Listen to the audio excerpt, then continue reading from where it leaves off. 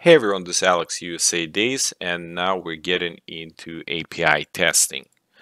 We've been through a lot already, so we've been through 8 modules so far. We finished with SQL introduction in the previous module, and now we're in module 9. We're getting into API testing.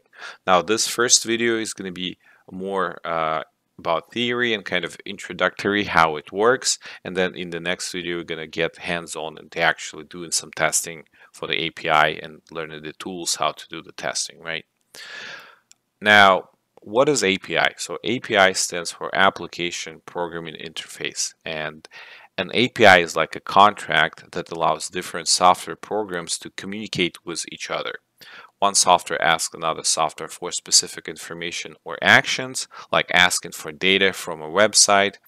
API is like a conversation between two software programs that follow a set of rules that both programs understand. Most common API you probably end up working with will be Web API, right? Web API is a set of rules and protocols that allows different software applications to communicate with each other over the internet.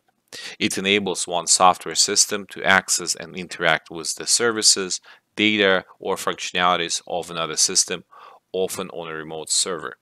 And in this diagram, you kind of see how this interaction happens. So a client, which would be like a browser or on your computer, or let's say your device, your handheld device like a phone, that would be a client, sends a request to the server. Now this request is structured within the API. So the API is this kind of communication, right? And then the server gets your API request. It knows how to transform that, interpret that, and then based on the request, it will send back API response that your client will understand. So this communication is happening between client and server because of the API that is set in place. All right. Now, one of the most popular API approach is REST. So you're most likely going to be dealing with REST as a tester, and REST API stands for Representational State Transfer. So it's a type of web API that follows a set of architectural principles and constraints. It is designed to create a simple and standardized way for software systems to interact with each other over the internet. If API is using REST principles, this API is considered to be RESTful. So REST APIs use standard HTTP methods to perform actions on resources, and HTTP stands for Hypertext Transfer Protocol. It's the language that web browsers and web servers use to talk to each other on the internet, right? And we will get into more examples, and we're going to get into like hands-on stuff later on, but just for now, the theory to understand how everything works, right? So the primary HTTP methods that are used are GET. So GET will allow a client to retrieve data from a server. POST, this method will allow to create a new data on the server, so create a new resource. PUT, it will allow to update or replace an existing resource. Delete will allow to client to delete something from the server, and patch, that will allow partially update a resource, right? So if you don't want to completely replace all the information, you want to update part of it, you'll set like a patch request from your client to the server. Now, once the request is sent, server will come up with a response, and this response will include a status code, right? So let's take a look at those. So with an API request method, there is a response with a status code. HTTP status codes are 3-digit numbers returned by a web server in response to a client's request made to the server. They provide information about the result of the request and help both the client and server understand how to proceed. So for example, if you get some sort of 100 code, that means it's informational. Common 100 codes would be just plain 100, which means continue, or 101, which means switching protocols. The most common response code that you will see will be a 200 something. So 200XX, meaning like any 200. If you get just plain 200, that means the response is okay, you successfully retrieved the resource. If you were doing post request creating something, you'll get back like 201, for example, saying, confirming that, it was actually created. If you'll get back a 300 status code, that means, some sort of redirectional action happened. So for example, 301 means that resource was moved permanently. If you get back a 400, that means some sort of a client error happened. And one of the most common ones for a 400 would be 404 not found. I mean, probably all of us at some point dealt with a 404 error when you try to access a web page and you get it like, okay, resource is not there. And then the worst one that you can get is 500. 500 means that some error actually happened on the server and it wasn't handled properly, and the server actually returned that error to the user. So 400 are kind of more acceptable errors. 500 means something's bad happened on the server. For example, 500 means internal server error happened. Maybe something crashed on the server, right? Okay. Now, within the request, you'll have requests headers, and request headers are included in HTTP request that made by the client to the server. They provide information about the request, the client, and data being sent. Some common request headers include user agent, so it describes the client application such as web browser's name and version. Host, so specifies the domain name of the server being requested. Accept informs the server about the media types the client can understand, like specifying that it can accept HTML or JSON.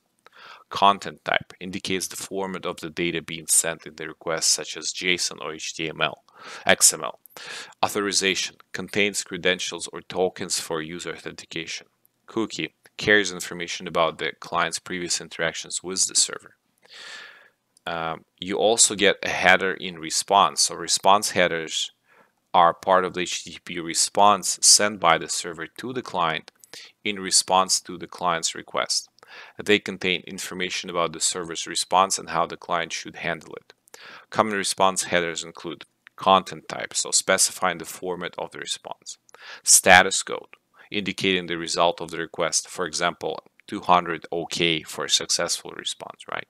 Location, if redirected to tell the client where to find the requested resource. Cache control, provides instructions to the client regarding caching, helping with performance optimization. Set cookie, sends cookie to the client for storage, allowing the server to maintain stateful interactions. After the header, you might have a body of the actual request over response, right? So HTTP headers provide additional information about the request or response, while the HTTP message body contains the primary data being transferred.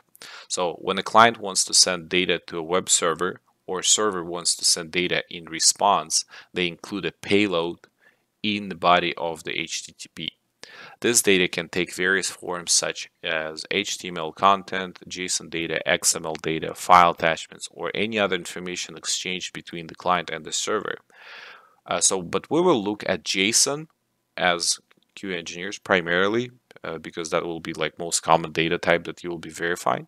And JSON stands for JavaScript object notation, as it is a widely used format for encoding data and is particularly popular for web-based communication. So now this diagram will look something like this. So we'll have clients sending a request.